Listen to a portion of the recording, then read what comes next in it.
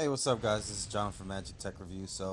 Um, yeah, so a lot of you guys probably have seen this, uh, or maybe you haven't seen this, so you heard about this. This is FBI uh, warning on your phone. It comes up. It will not go away no matter what you do.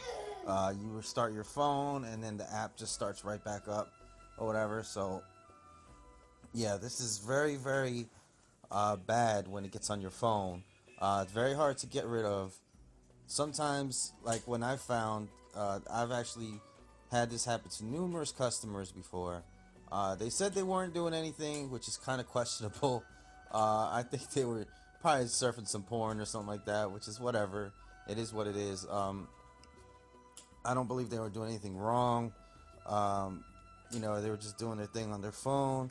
And one of the websites they were looking at happened to have a link to this virus or this app thing that goes on your phone.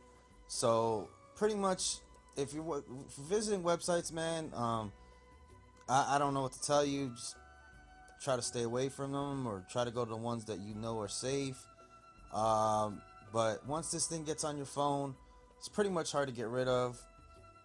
The only way I've found to get rid of it is by doing a factory reset on your phone. So you're gonna have to power down your phone, and then you're gonna have to find the button combinations to restart your or do a factory reset on your phone, guys. So this is just something that's going around a lot, that I've seen a lot, and I just wanted to comment on.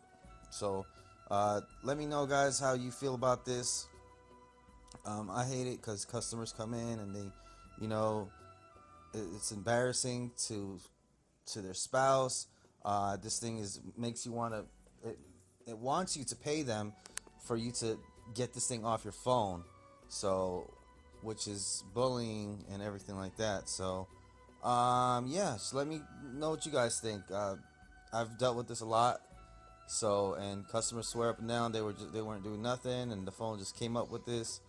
And I do know that certain websites come up with this thing, even if it's just like it could be just an ad from somewhere, like a short link or something like that. So it doesn't always have to be malicious things that they're doing.